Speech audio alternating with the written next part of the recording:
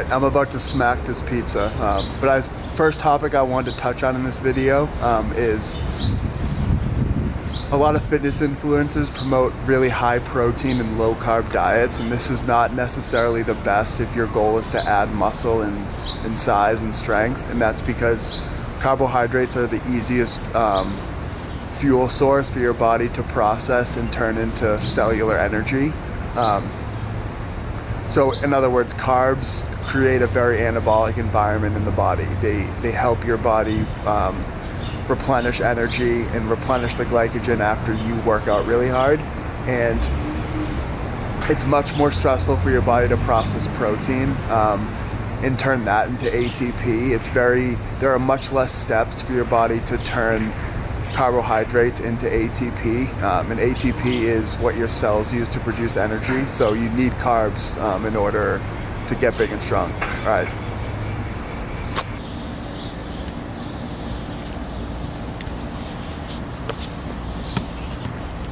That pizza was unreal. All right, so just to finish touching on this topic, carbs build a very anabolic environment. If your goal is to build muscle size and strength and you want to perform at your best, you have to eat a lot of carbs, especially if you are doing a lot of strenuous activity like exercising hard. Eating carbs lowers the stress in your body because it's the easiest for your body to replenish the energy that you just burned. So carbs are essential for performance and for muscle growth.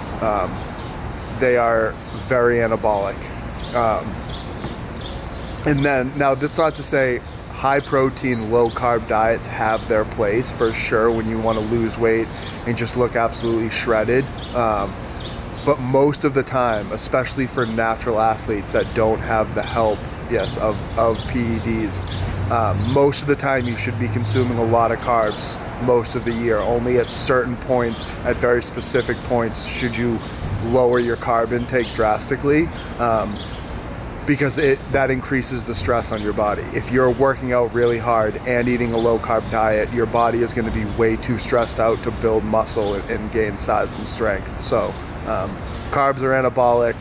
Don't let social media fool you. There is a time and a place for a low carb diet, but most of the time, most people that are trying to add size and strength should be eating most of their calories from carbohydrates.